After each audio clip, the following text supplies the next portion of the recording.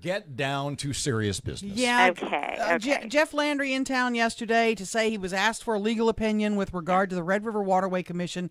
He says the governor's appointment of Ron Latier to the Caddo seat is illegal. The governor disagrees. Why? That's right. And we want to make clear that everybody understands that it is just an opinion that the AG issued. It is not law. What the governor did was lawfully make an appointment to the Red River Waterway Commission.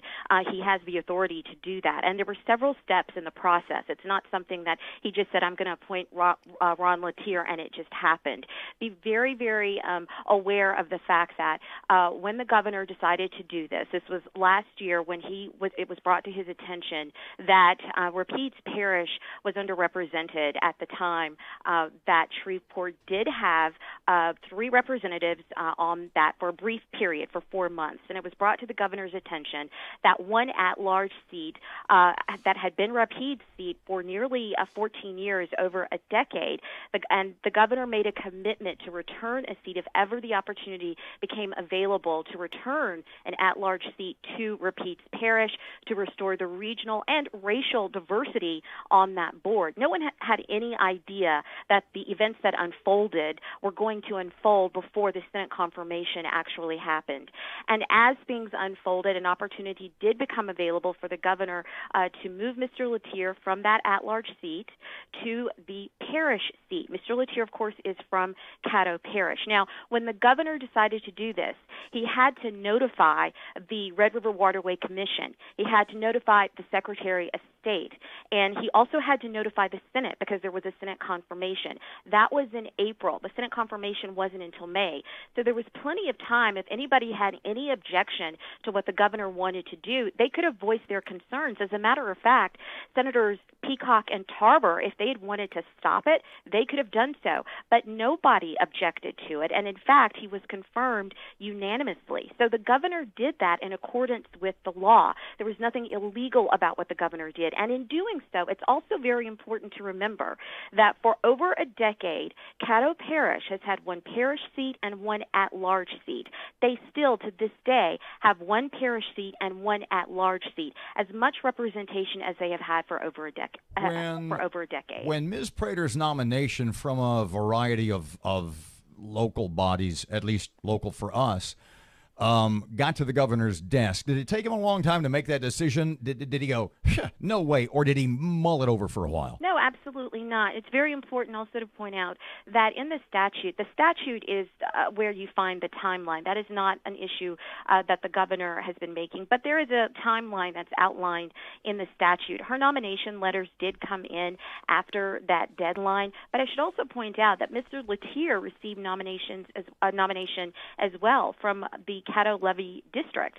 They wanted him on the board. Not only has he been recommended by them once, but a second time under our administration and under the previous administration. Again, he was recommended in September of last year by the Caddo Commission and was appointed to the at-large seat, correct? That's right. That is correct. He was. But the move of him to the Caddo seat is where we have the discrepancy. But that's what I was pointing out earlier. There really wasn't a discrepancy. When the governor decided to do that, he had to notify the Red River Waterway Commission that he wanted to do that. He had to notify the Secretary of State, and he had to notify the Senate. But doesn't he have to take nominations for the Caddo seat at that point? He can receive those nominations. He's not obligated to select from those nominations. So he did. Doesn't the law require him to select from those nominations? It does not require him to select. He can receive those nominations. It does not require him to select a nomination for the at-large seat. But keep in mind that he amended the appointment to the at-large seat to the parish seat. When he made that amendment, he sent that to the commission, the Red River Waterway Commission. He sent it to the Secretary of State. He sent it to the Senate. This is what I would like to do.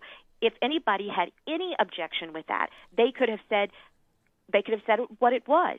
Senator Peacock, Senator Tarver, the commission. No one said anything. Did not have a problem with it back then.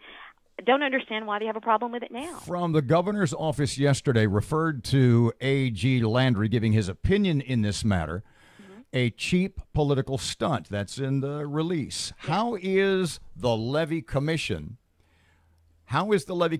asking the state attorney general for his opinion a cheap political stunt? The Attorney General getting involved with this is a cheap political stunt and calling a press conference over this when in fact he knows that the governor had the legal authority to make the appointment that he made. We all know that the Attorney General... When he says the governor does not have that legal authority, when he says that that Governor Edwards may have been out of bounds. But he wasn't. He wasn't out of bounds. And we know that he was not out of bounds. And again, this is his opinion. Do you think Mr. Jeff knows that? Pardon me. You think Mr. Jeff knows that also? According to the law, the governor was not out of bounds. And we know that the Attorney General is thinking about running against the governor, is going to take any opportunity. He has done so many times before to come out against the governor. So it's no surprise. It's no surprise at all. So the governor's stance is, the governor's office's stance is that Mr. Landry knows exactly that the governor was acting within legal boundaries. If he understands the law the way we understand it, then he knows that the governor was acting within his legal boundaries. We're talking with Shauna Sanford with the governor's office. Let me ask you this, because we talked to Greg Tarver again, and he was very clear that and some are saying, well, this was a cheap political stunt to start with by Governor John Bel Edwards, when he said to Greg Tarver, according to Mr. Tarver, that he wasn't going to appoint Carolyn Prator because of Sheriff Steve Prator's opposition to him and criticism of him on criminal justice reform. Senator Tarver stands by this as of 4 days ago. So some are saying it's a cheap political stunt on the governor's side, too. So let me be very clear. The governor never said anything along the lines of what Senator Tarver is saying. Absolutely not. There was a voicemail that was left by the governor. Senator Tarver did call the governor. He wasn't able to get the governor, so the governor called him back and explained to him why he made the decision that he made. And he made it very clear that the sheriff's opposition to criminal justice reform had absolutely nothing to do with his decision concerning Mrs. Prator. In fact, the board that Mrs. Prator is on right now, the Caddo Levy District, she is there because the governor appointed her in 2016. So clearly the governor doesn't have any issue with appointing Mrs. Prator to a board. He did it in 2016, and she serves at his discretion. So he doesn't have any issue with that. He's already appointed her to the board, and we stand behind this. The governor stands behind it. He never, ever did the governor say anything along the lines of what Senator Tarver is saying. In fact, he made it very clear to Senator Tarver that one had absolutely nothing to do with the other. Since I was on vacation, I may have missed this in your previous conversations. If that's the case, why did the governor pass over Ms. Prator? The governor looked at the nominations. The governor did receive the nomination for Ms. Prator, but also keep in mind that Mr. Latier had a nomination as well. Looking at the commitment that the governor made, which was if an opportunity became available to return an at-large seat to Rapides Parish, that is what he was going to do.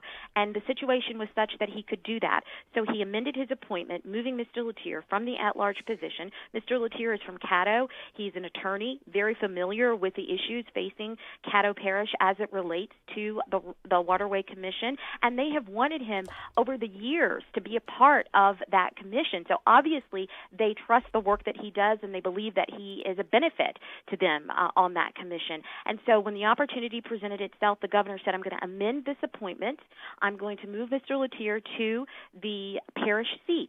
But before doing that, of course, I have to follow these steps, and that is to notify those involved that this is what I would like to do, giving them an opportunity to say, we don't want this or we do want this. They had ample time, almost a month, to say, we want this or we don't want this, and they never objected to Mr. Latier moving to that parish seat. And the gentleman who the governor put in that Rapides at-large seat, he is a retired colonel, served more than 20 years in the Louisiana National Guard, almost 30 years.